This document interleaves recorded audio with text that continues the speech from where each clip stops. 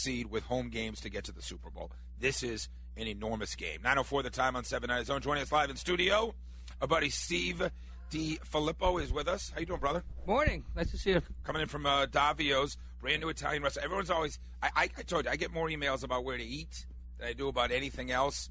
And I've been telling folks about your place. It's like the top Italian restaurant in Boston, now open at Phipps. Why'd you end up in Atlanta, brother? Well, the Simon family asked us to come down here. I met David Simon up in Boston. That's the guys who own the mall. Right, Mall, right. Yeah. So they asked us to come down here, and I just fell in love with the city. Yeah. I fell in love with the weather. Yeah, until the last 2 days. Good thing I didn't come down here in December. I came down here in the spring. It was beautiful. Hey, Davio's been around in Boston how many years? 25 years now. Yep. 25. One of the top. This is a place, anytime people go to Boston, they say you got to check out Davio's. They got this enormous, awesome Italian restaurant. What do you think makes for a great Italian restaurant? You've eaten in thousands of them.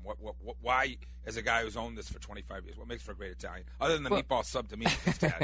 Well, I think it starts with the sauce. Let's face it, right? The red sauce, right? Did you just tell me that? I just said it. You just said to me that's the why sauce. I would go back. Yeah, that's where my mother, my grandmother taught me how to make a sauce when I was, 10 years old, and we still make the same sauce. That's where it all begins. Where'd did you used to have, you do your Sunday night dinners, right? That's correct, yes. Yeah. So where did that happen in the house? Well, my family's from Providence. So, Federal Hill, a very Italian area. So that's where I learned all the stuff from my grandmother. And then my mom is Portuguese, so I kind of have an Italian-Portuguese feel to it. So my mom's a great cook as well. And I just grew up cooking with my mom. Yeah. And then I went to Boston University and went to a chef school. And I was the original chef 25 years ago.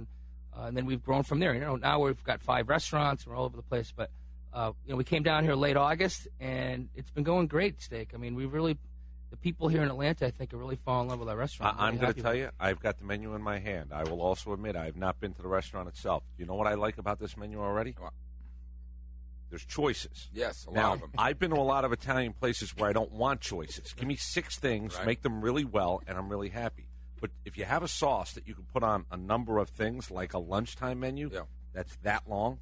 They got meatball subs. They got unbelievable steaks. We're not just Italian, we are a great steakhouse. That's why we're Northern Italian Steakhouse. Our steaks are from California. We have this Brant meat that is no steroids.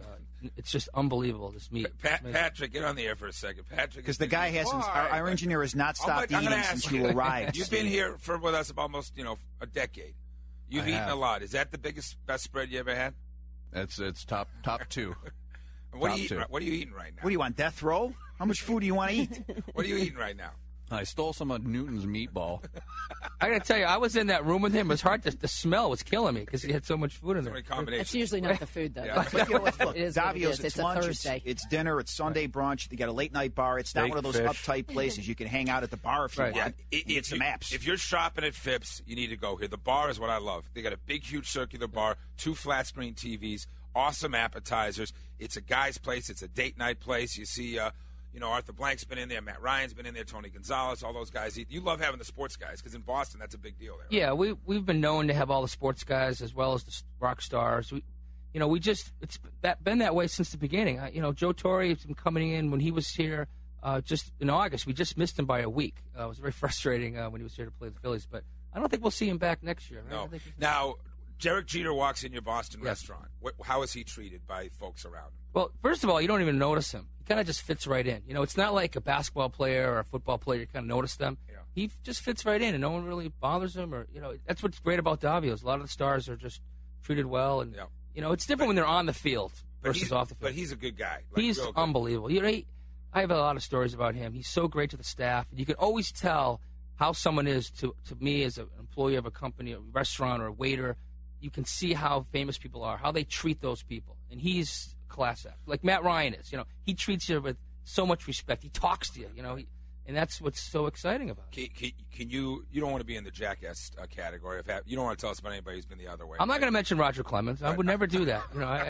I would never say that. I would never put anyone down, but I would never mention him. You just made Domino very happy. How about that? His big smile. Yeah.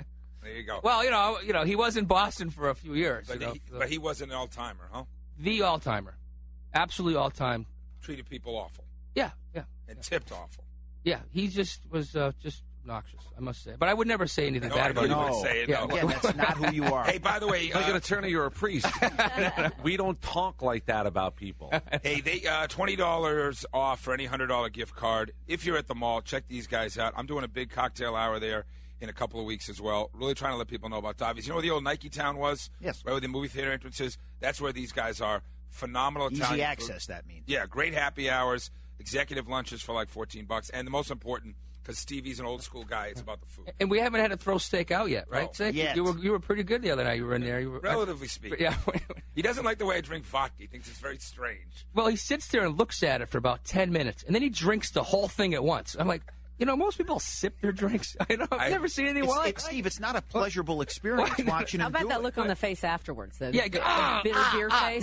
His eyes start to water, and he squints, and you look at him going, you gonna be okay? You're like, I'm always worried like he's just gonna go bang, fall right down on the. Well, he usually does. That's much later, I think, in the evening.